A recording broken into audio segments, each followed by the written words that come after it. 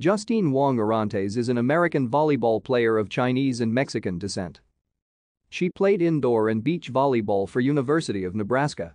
She played for the United States national team. In 2017, she won the Pan American gold medal and the bronze medal at the 2017 FIVB Volleyball World Grand Prix.